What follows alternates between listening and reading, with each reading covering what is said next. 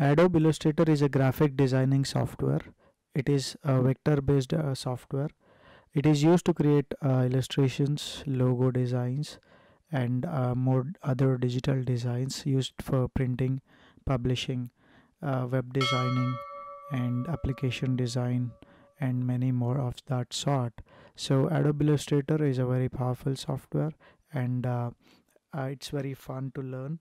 So I thought to make a tutorial series on this particular subject. This video covers the selection tool, and my name is Vishal. Let's have a look into this particular tutorial. So if you see this particular scene or the file what I've got right now, I've got different shapes in it which I've just created with simple tools available inside Illustrator. Leaving this apart, in the toolbox here we have this tool called selection tool. I can use a keyboard shortcut of V to access that particular tool. So if I go to Windows and then just try to toolbar here, so if I switch off this basics, you could see that toolbar is missing. So if I click it again, you get that toolbar. So I can also go for advanced toolbar where you get that expanded version. So first thing first is I was talking about the selection tool. So if I could you see this, it's just a simple arrows head, and you have two types here, but I'm talking about this particular tool here. So if you want to access that tool, you can press V on the keyboard and then you can access the tool. So the primary purpose of this tool is to select any object inside the file. So not only that, you can also move that file once you have selected them. Okay, so you can just select and move it. And then we have multiple objects here. So how do I do that transformation on multiple objects? Just I need to hold shift and then select the second object, and then when I click and drag, the both objects are moving. So when I have just enabled this selection tool and then selected these objects, it is giving me a chance to move it, and also we can generally rotate them. Okay, and also you can scale it proportionally, so by just holding on the corner, and non-proportionally also you can scale just by holding the scale tool here, this corner in the middle or this one. So you can do that. So transforming object is quite simple with this particular tool. So if I generally see, we have a few properties in the properties bin. Again, you can go to window and then find properties to get that window on. So you get the properties here. So you can just drag and then put it there here. So here we have this transform tool here. We can move the object in x-axis. Here right now I have got some units of 90. I can just change the value and then the object moves in the x-axis, so it is moving towards the left. If I increase the value to 100, the object is going to the right side of the canvas. And we have y-axis also. You can generally reduce the number to go up and increase the number to come down. Okay, so we have the rotation thing also. You can rotate the object just by changing the numbers here. So we have, apart from that, we have the width option and the height option. So you want to proportionally scale this, you can enable this option here. So I can just increase this value to 125 or maybe 250. So the object gets scaled and the width and the height are logged here.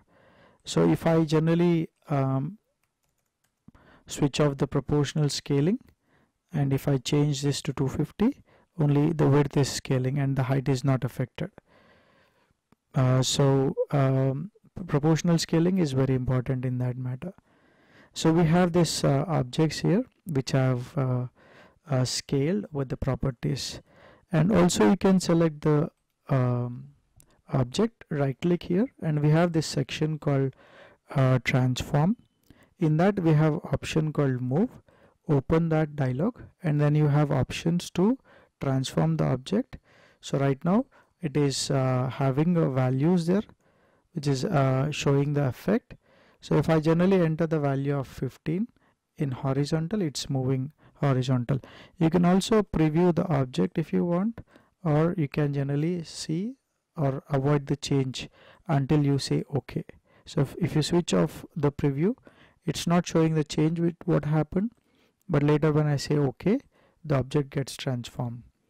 So not only the move, you have the rotate tool, and you can enter the rotation value here. You have a reflect, which will either reflect vertically or it will reflect horizontally. So you can see the preview if you wanted, the same way which happens for the vertical thing. You can also rotate the object if you wanted, and then apply OK. If you enable copy, it will make a copy and then duplicate them. Okay. You can select and then try seeing the other features also, like scale, which will affect the scale, proportional scaling, and non-uniform scaling. Okay. And then we have shear. Again, I'm giving a value of 25. You can check the preview on off. So you can see you want to do that horizontally or vertically, or you can just give a value to the angle of shear. To see the difference, you can just, or sometimes it will also help you to refresh the whole thing. So that's the shear thing. So apart from that, you have this nice tool called transform each. So I'll just select the objects. They are, if you see, they are individual objects here. So when I select all of them here by just dragging and then rotate them, so all objects are collectively getting rotated, just like that, as one single object. But if I right click and then go to transform each, and then when I do the transformation, I'll just put the values to default. Okay. Now if you see, I'm adding a value of 45 degrees for the rotation, and when I enable preview, you see every object is rotating in its own on its own pivot point, on its own center. So they are rotating individually. That's what generally the transform each means. Okay. And then we have transform again, which basically applies the transformation which you have done previously. So if I press Ctrl D, it will generally repeat the transformation which we have done to the object. Okay. So basically, select tool will not only select the object but also move, scale, rotate, shear them, and also it will help in aligning objects, which I'll be covering in a different video.